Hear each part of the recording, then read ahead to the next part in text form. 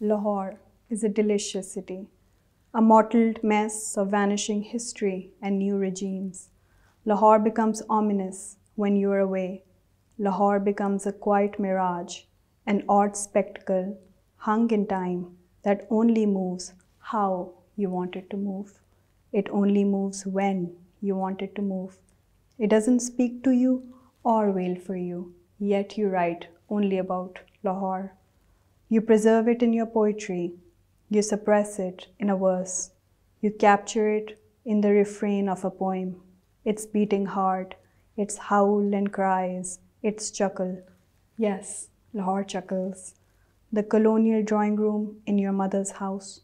The pale light that slithered through the bedroom curtains. The moth your father captured in his palm when you were a child. And then he kissed the brown wings to show you that the moth was a friend. The horrid monsoon rains that killed the houseboy. How long can a stanza sustain the scuffling of a city? Hi, I'm Kanza Javed. I'm a storyteller, a novelist, and a reluctant poet, and I live in Lahore, Pakistan. This reading was from my short story, It Will Follow You Home, which is part of my second book titled What Remains After a Fire. किताबों से और शायरी से मेरा बहुत गहरा और बहुत long standing एक रिलेशन है। इस तरह है कि मुझे साइंस, मैथ और बाकी सब्जेक्ट्स की इतनी समझ नहीं आती थी स्कूल में, लेकिन मुझे जिस चीज़ की समझ आती थी वो थी लिटरेचर क्लासेस और writing.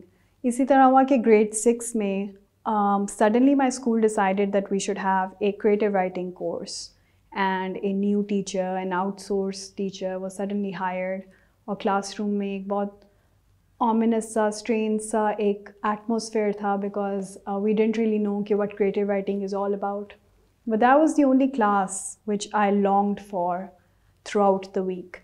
It was where I felt that I mattered as a person. I mattered as that little girl who used to sit in 6th grade, who didn't make sense in other classes like science and math and all of that.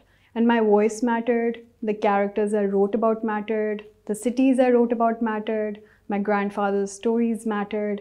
So that is where I think I realized that I have this really sacred and holy relationship with the art and the craft of writing. Fiction एक सफ़र है, एक voyage है, एक journey है जो आप एक character के साथ लेते हैं as a reader. तो आप पहला सफ़ा खोलते हैं and the writer introduces you to a character.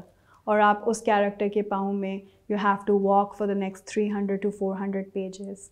और वो ऐसा character हो सकता है जिसके शायद real life events और traumas, childhood, side character, experiences, deep down आपसे resonate करते हैं, या कोई ऐसा character हो सकता है जिससे आपने कभी ज़िंदगी में बात ना की हो, लेकिन कुछ उसकी character में, उसकी कुछ personality में राइटर ने कुछ इस तरह की कीमती कोई चीज़ रखी होती है जो डीप डाउन आपको टच करती है, और फिर वो कैरेक्टर एक सफ़र पे निकल जाता है और वो एज अ रीडर, एक राइटर आपका इमेजिनरी हाथ पकड़ता है and you go through his life journey, the ups and the downs, all the difficult situations, what exactly does the character do, and by the end fiction में एक आपको usually कुछ इस तरह की गहराई आपको महसूस कराता है राइटर कि आपको ख़ुद नहीं पता चलता कि उसने एक बहुत एक वैल्यूबल लेसन आपको टीच कर दिया होता है, या किसी question, if you have a question about human life, about society, about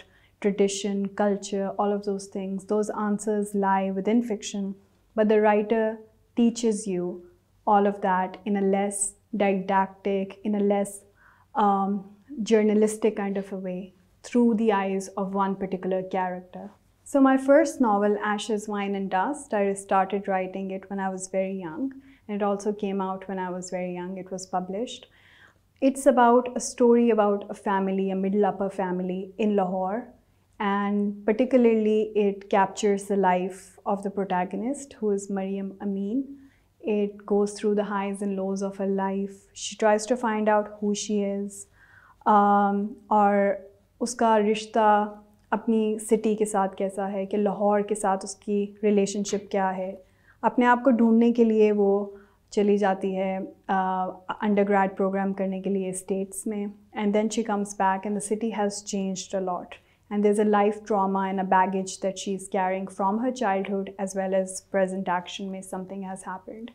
By writing Maryam Amin's character, I was able to shed a lot of emotional baggage which I've been carrying about my childhood. It's just like fiction आपको एक therapy और एक catharsis का एक बहुत अच्छा मौका दे देता है, coveted सा मौका होता है कि you can actually hide behind a character and you can unleash lots of real life musings, real life lessons and all of those things.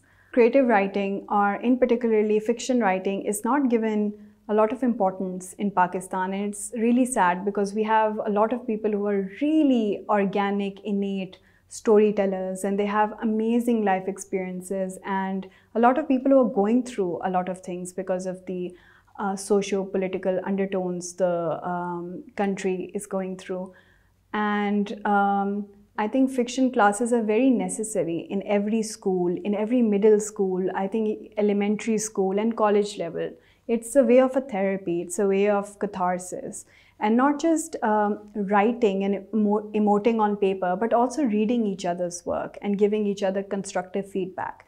And this is why when I moved back to Pakistan after my master's, the first thing I wanted to do was start fiction workshops. So I'm very lucky that I go to various schools and colleges and conduct these fiction workshops. And I'm always so overwhelmed with the response and the fact that so many people from all the stratas of society, from backdrop and all kind of circumstances, from homemakers who have left education and are raising children, from 18-year-old girls to boys who are into tech and science and all of those things, and also fathers and also people of all backgrounds actually come together in a room to workshop the stories that they have written. I never thought that I would get such a powerful response if I start conducting fiction workshops. So it has been shocking, but at the same time not too shocking, because growing up I knew there were so many other creative writers around me when I was growing up in school and when I was introduced to that creative writing workshop, but they just disappeared as years went by. And I knew that that's just because there were lack of avenues and there were just lack of adventures when it comes to creative writing classes in Pakistan. So for all the aspiring and emerging writers, a few tips which I have actually amassed and learned over my years of writing and still learning and developing the craft is that you have to read a lot, and you have to read literature from all around the world, and you have to read good literature and bad literature and try to identify what resonated with you, what resonated with the kind of audiences that you're writing for. And another thing is also to have the commitment and discipline which writing allows, which writing commands.